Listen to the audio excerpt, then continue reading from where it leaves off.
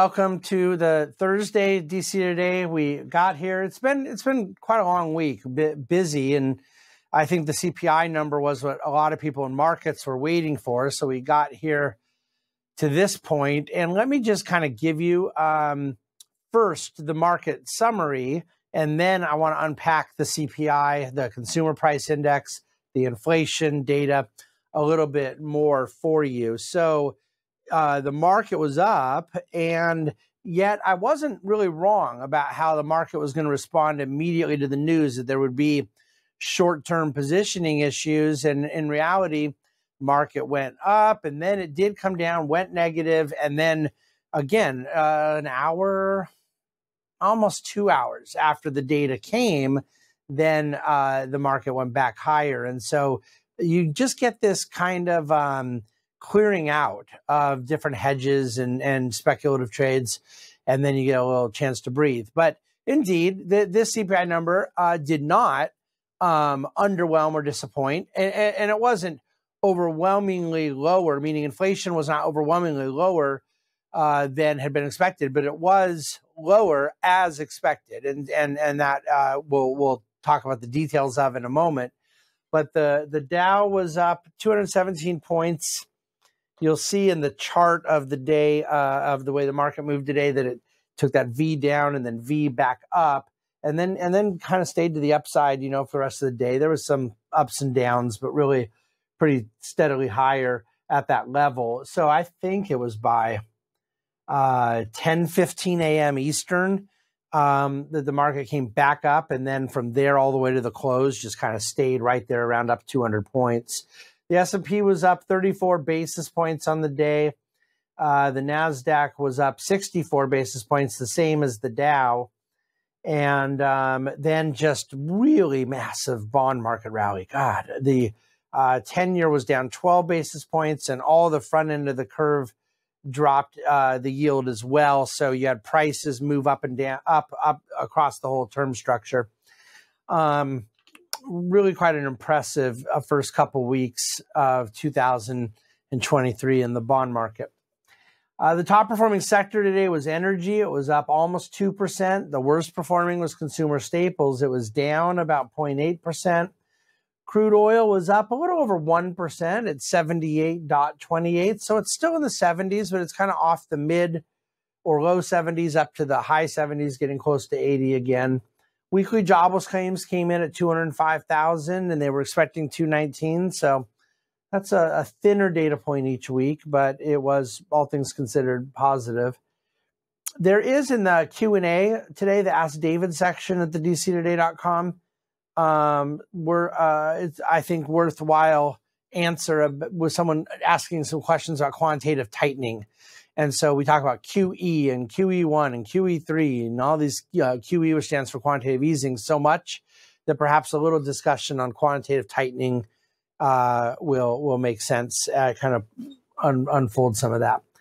So bottom line on the CPI numbers here, let me try to make this a little bigger for me. The CPI was down 0.1% in the month of December.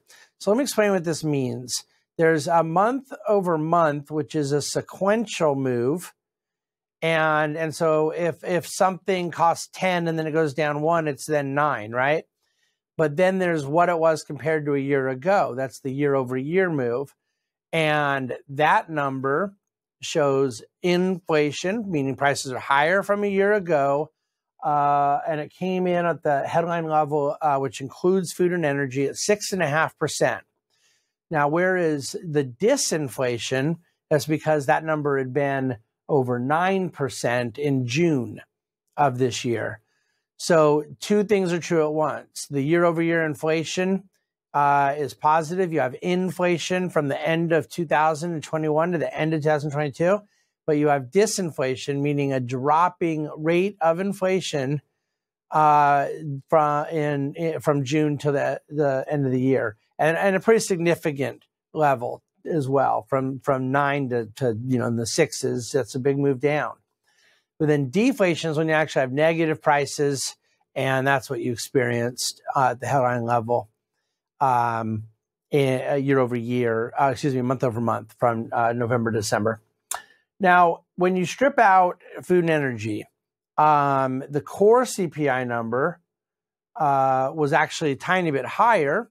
It was up 0.3, which was expected, and headline was down 0.1. So you can see that the impact of food and energy was taking away 0.4% from inflation. And I think that there's all kinds of arguments to not look at headline, to look at core based on certain extrinsic sources of volatility in both the food and energy number.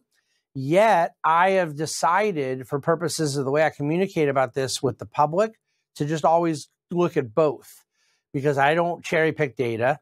I want a full, objective, and transparent presentation of the facts, and then I'll just do the work to unpack it and so forth. But for some to kind of look at core when it serves a thesis and look at headline when it serves a thesis is very dishonest. And in my case, I don't need to go straight to headline, because I do think that there are reasons to strip out food and energy sometimes when you're looking at a different economic objective. For example, I think monetary component of inflation is far more meaningful in core and less meaningful in headline, because I don't believe the Fed is driving wheat prices higher or gas prices lower per se. I think those things are a byproduct of other issues. And most people believe that from the beginning of time, certainly from the beginning of the discovery of oil, that crude oil has a geopolitical component that is different than monetary. And therefore, to have that separate data set isn't confusing. It's not contradictory. It's just additive and useful. Okay. Let's get into a few other details around it, though. Gasoline prices dropped 9.4% in the month. And I think a lot of people knew that. Those of you that fill up gas tanks probably knew. But the bigger fact is that gas prices ended the year lower than where they started. And based on where they were in the middle of the year, that just speaks to the violent volatility that was both up and then down in gasoline prices. I also think the fact that we have real strong disinflation coming in these numbers is quite evident, because that much anticipated lag effect from shelter that eventually catches up, the fact that it's still not come at all is evidenced by the fact that shelter was reflecting a 0.8% gain last month. And I don't need to make the argument unless somebody wants me to. I can quantify it with a whole lot of data, a whole lot of charts. But nobody believes that housing prices and or rent prices were going higher in December. So how do they reflect a 0.8% contribution to services inflation via the shelter component of such? It's because of this lag effect created by how it's measured, the overall level of rents and rent leases just generally being 1 year long. And so you know, each month there's leases that roll off and roll on, but it takes a while to get the leases from a year ago off. And that's the issue. And so that's coming. And the fact that we're not going to have a 0.8% contribution, and in fact are probably going to have a significant negative attribution, it speaks to me of where the real headline number is going. And then finally, just because it's something I've been focused on all year, core goods prices were up just 2.1% year over year. That's how much they've deflated since about the middle of 2022. I believe it was May or April where I call it a peak in goods inflation.